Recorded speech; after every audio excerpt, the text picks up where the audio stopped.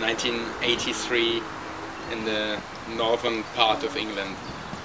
Yeah, I lived in a caravan at the Seacoal, at the camp where people collected coal from the sea. I'd been photographing on the camp for about 5 months, but realized that my pictures were not, I was not close enough to the people that I was trying to photograph, and I thought the solution to this could be that if I moved to live on the camp, not that I just came and went each day, but if I was living on the camp, it would be much better, I'd be able to get much closer. And so off Trevor bought a caravan and moved to live on the camp, and it was for me it was a terrific place.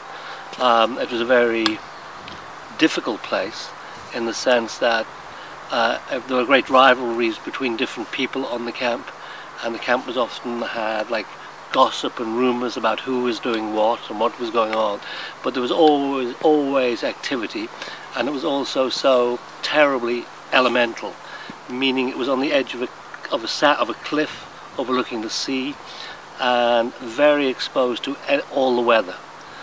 So when the wind blew there, it really blew. The caravans were often tied down, they were weighted, but still sometimes they blew over. And you could be, at night, you could be lying in bed wondering, will it blow over?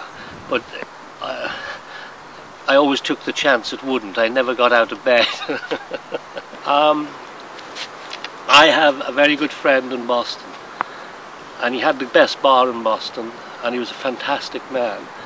And this bar had the best jukebox.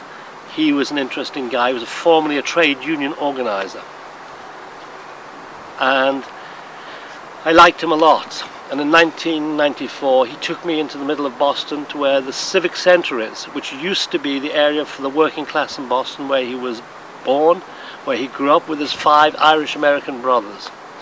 And he was showing me all the places where different things happened. The houses weren't there, you were saying on that street lived this guy who died in Vietnam and his brother went into Congress.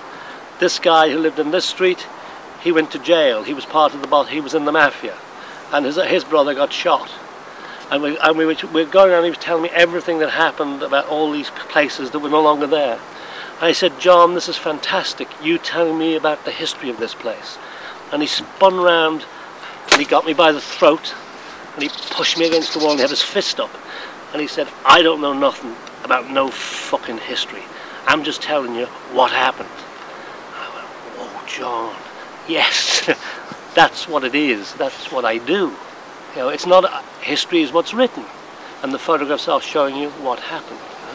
And John was so angry about this idea of history. He was telling you something beyond. He was telling you what happened, and that for me is like the why I photograph.